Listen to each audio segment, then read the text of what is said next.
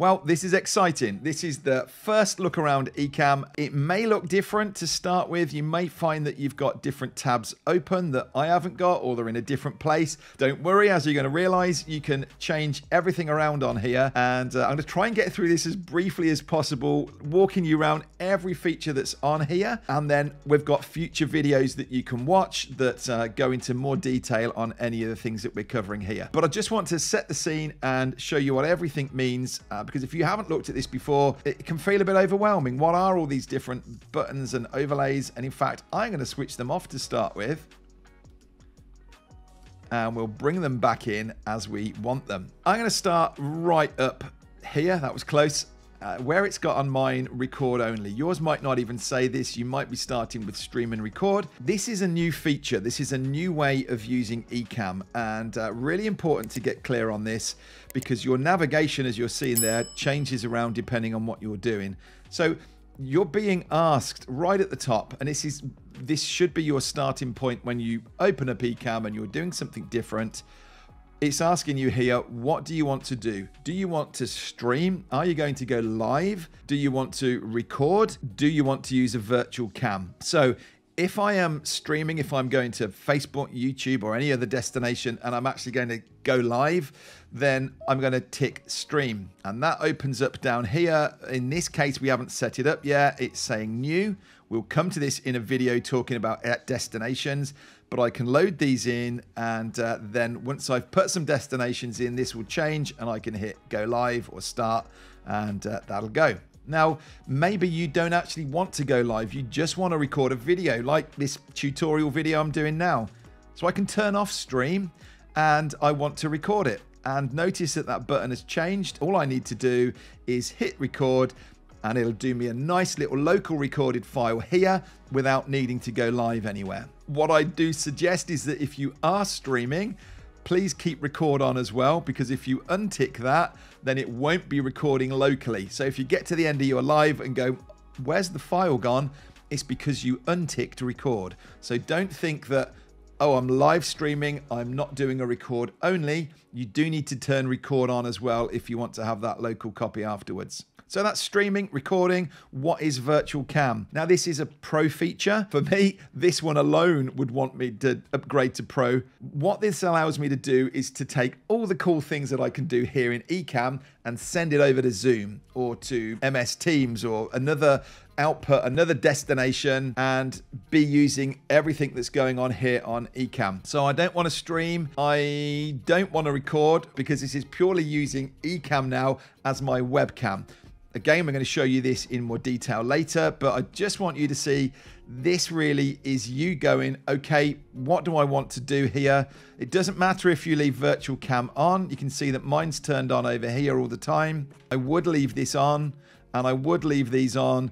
To be honest, it would only be if I'm doing a record only, then I turn stream off. Otherwise, if I'm streaming, if I'm using the virtual cam, leave all of them selected. So this is your starting point. Now let's work across the top here, and you've got three little options here. There's a camera. So this is what I'm doing now. It's choosing my camera as the basis of the scene. The next one across is screen share. If you hover over it, it will give you a prompt there. And so when I click on this, it's then when I move around my cursor in here, this little pop-up comes up and it says, what do you want to show? Primary display, or I've got a Chrome window open over there. So why don't we open this one up? And now this scene is my screen share. And I can choose whether or not I want to have a picture-in-picture over that, and we can do a lot more things that I'll show you later. Or then the third option here, so we've got a camera, we've got screen share, and then the third option is to play a video. And so I can then just go off and select a file, and it will just play this in here for me.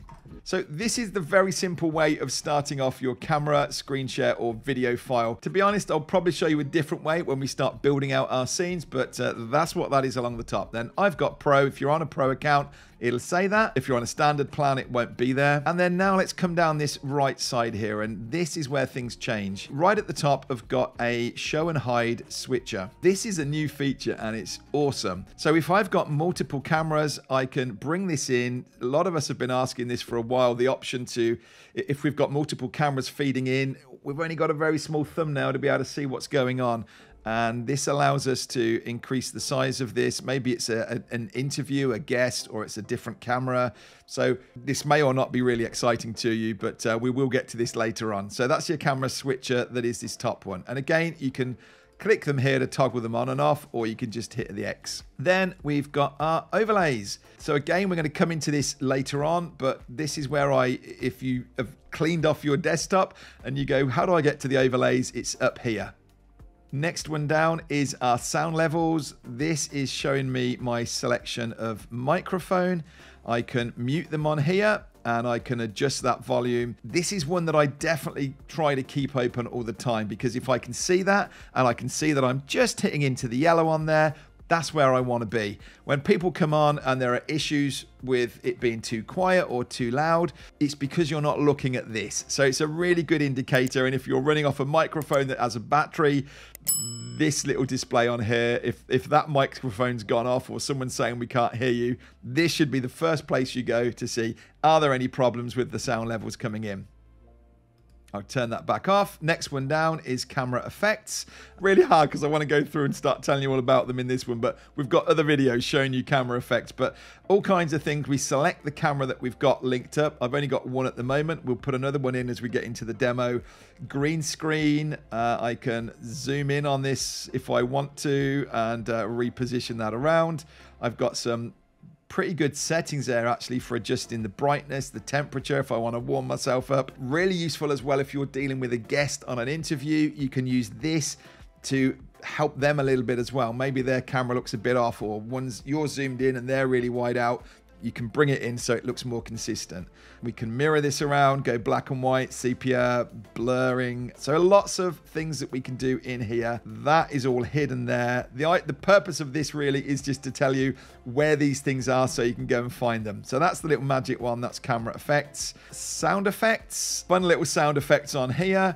We can also use this space if you want to be able to have some music that's playing on loop. Maybe you've got some royalty-free music that you've purchased, and this would be the place where you would bring this in and pop it in, and we can set that to scenes and things. But again, for the purpose of this, I'm just showing you that's where it is, and we can add those in. Then comments that we can show and hide. Again, we can move these around, put them wherever we will want, and resize them.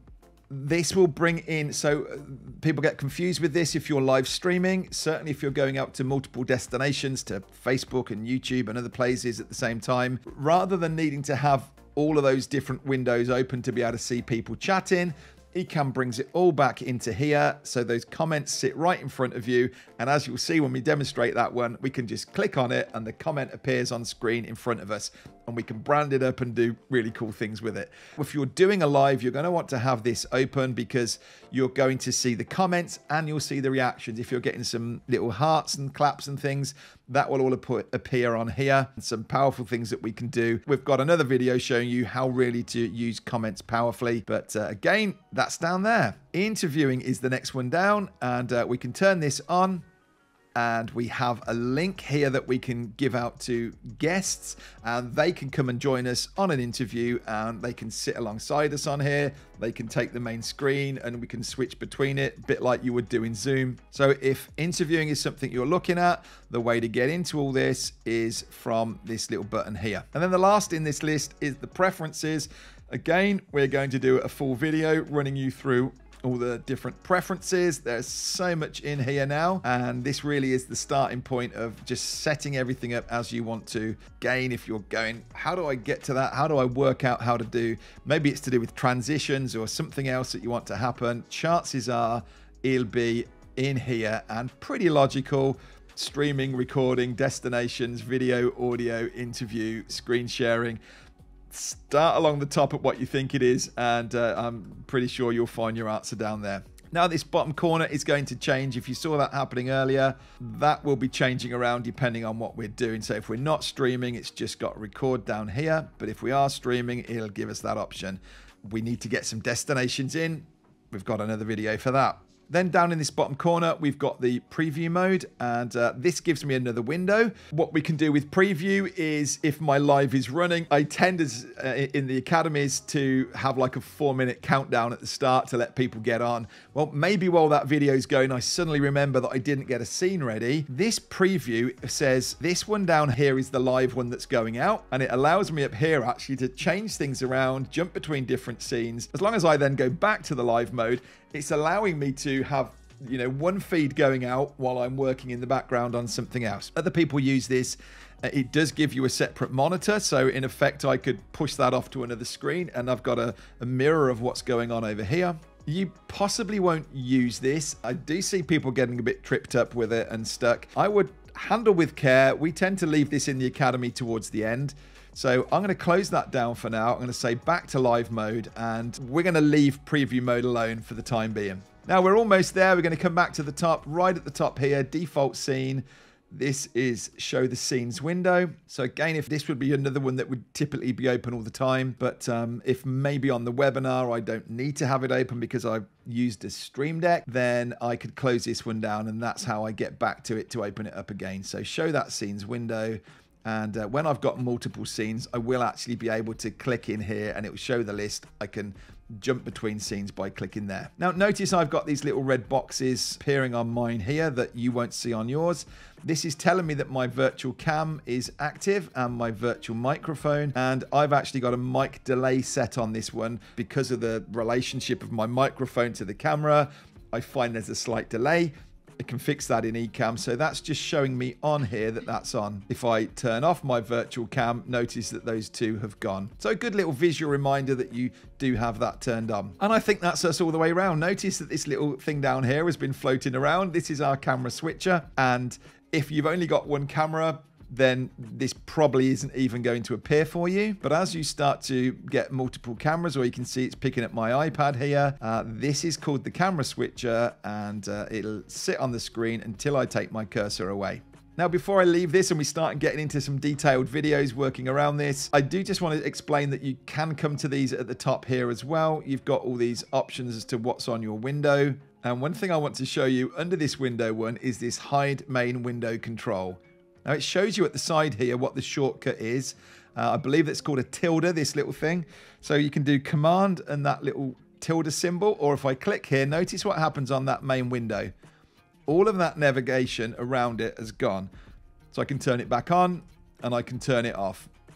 Now that's really useful when you start to position things and lay things out on screen and you just don't want to see all that. A really nice little feature to just be able to open and close that. So that's your first look around this. Hopefully that's been helpful, as brief as possible to just show you around the navigation and understand how you open and close these different tabs. In the next video, why don't we sort your preferences out and get you all set up, and then we can really start going into detail on all of these different features and things that you want to do with Ecamm. All right, I'll see you in that next video.